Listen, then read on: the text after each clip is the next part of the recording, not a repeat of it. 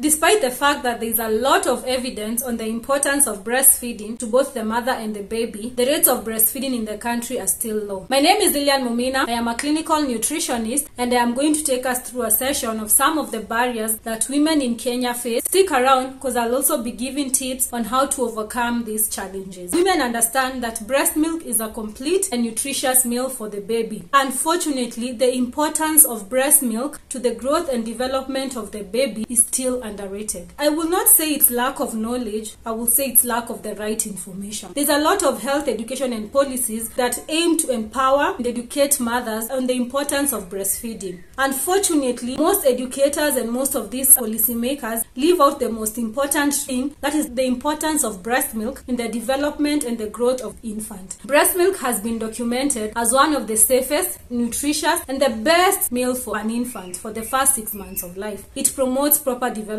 it promotes brain and cognitive development. It also reduces infant obesity, which is on the rise in the country. I'll be doing a video on infantile obesity, so stick around for that. And if you've not subscribed, please subscribe and hit that like button. So the second thing, societal norms. Our culture and what is normal in the society is changing daily. There's a lot of influences from the Western world, from the social media, from the evolving technology, revolution, industrialization, and modernization. Unfortunately, some of these changes come with negative impacts on the society, how we carry ourselves. In the past, the bottle and the cup feeding was the acceptable modes of feeding the baby. With research and education, health workers have been trying to get the information that breast milk is the preferred feed for the infant for the first 6 months. The social exposure of women has increased to breast milk substitute. This makes it impossible for the healthcare workers to cut across the message without objection. The notion that formula feeding is easier is also being communicated a lot on social media. You get the pregnancy groups advocating and telling women that it is okay to formula feed the baby without actually exploring any other options to promote breastfeeding. How do we stop this? By trying to push our policy makers and also making sure that these marketers and these sellers educate the mothers on the importance of breastfeeding and the dangers of formula feeding before they sell to them. That is not being done as good as it should be in the country, with healthcare workers promoting the intake of the breast milk substitute. That needs to stop, and it is not for the best of our babies. The other barrier will be the careers. A lot has changed in the country. We have women working more, women in business, leadership, women just doing things, income generating activities, as opposed to the recent past whereby the primary role of a woman was to care and nurture for the family and the baby. It becomes a bit problematic when you tell this woman to sit down and keep off her careers or her money making business for the first 6 months so that she can take care of this baby. And unfortunately, our policies are not even in supportive of this. During these wellness expos that we go to, it is very unfortunate that you will find mothers with babies as young as 2 months working because the employer has denied them maternity leave. This makes it harder for the moms to continue breastfeeding. You'll talk to them about the importance of pumping and educate them on why they should do it. The reason they'll give you as to why they cannot sustain that is the fact that in their workplace there are no safe rooms for the women to go and pump or even store their pumped milk. It's important to continue with the pumping. Even if you're pouring it down, it will help in continuing lactation. So if you're in a situation whereby you have to go back to work earlier than anticipated, using the toilet breaks, the lunch breaks, the small breaks that you're getting, just try as much as you can to maintain lactation and continue with the production. And if you can get maternity leave, please go. I know motherhood can be hard and sometimes you want to escape the whole motherhood thing and go back to work, but if you can, please make sure that you get that time. Another thing that makes women stop breastfeeding earlier is the fact that breastfeeding is perceived as a very big sacrifice. The woman is expected to give up her normal habits, so most women do not want to be left behind in the society. They want to keep up with the trends.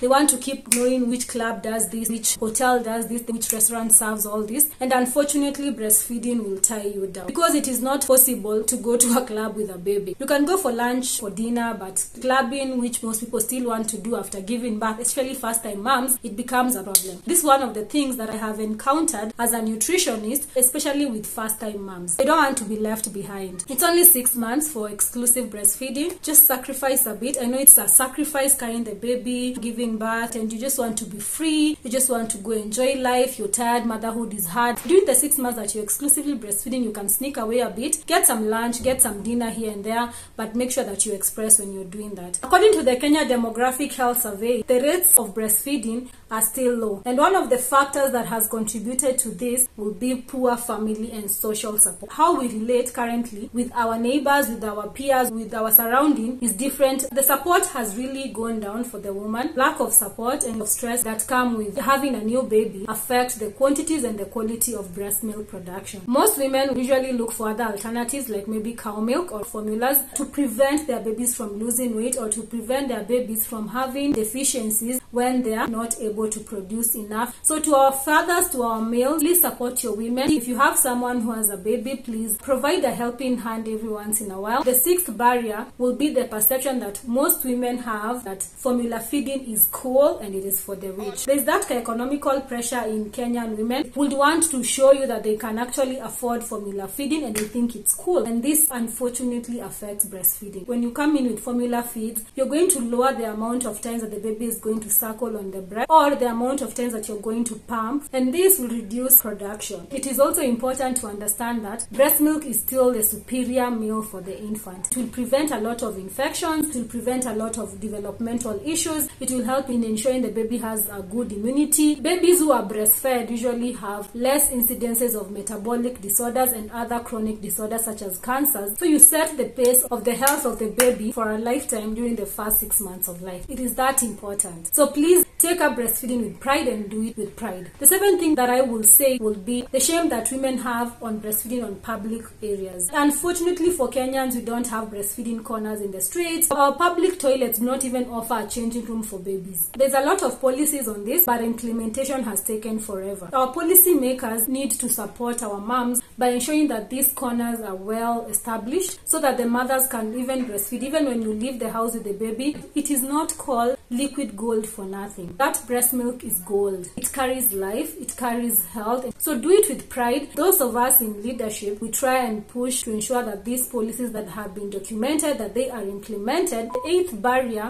will be the health-related barrier. Most doctors, clinicians, nurses, and nutritionists, you find them unfortunately marketing the formulas because it is an easier option than trying to deal with ensuring that the mother produces enough. It is always an easier option, but it is not the best. Of course, you as the mother, the first thing that will come to your mind is that you don't have enough milk supply. So you'll tell the pediatrician, okay, me, I don't have enough milk supply. That is why I think the baby is losing this amount of weight. This is why the baby's growth is stunted. They will write for you an infant formula to go get at the pharmacy as you leave the hospital. That is very unfortunate. It can be work to work and work with the mother. Do not give up. If you're a health professional, please support our mothers. I did a video on tips on how to increase your breast milk supply. Please have a look. Another barrier will be the lactation problems. You might be having engorged breast, you might be having mastitis, you might also be having an inverted nipple. The alveoli, the sharp part, is not pointing as it's supposed to. For the baby to suckle, it becomes a bit problem. It is also hard for the baby to suckle an engorged breast, and also it is painful for you as the mother. This will make you shy away from breastfeeding involuntarily. It happens. Don't be hard on yourself. Just make sure that you get enough support. If you're engorged,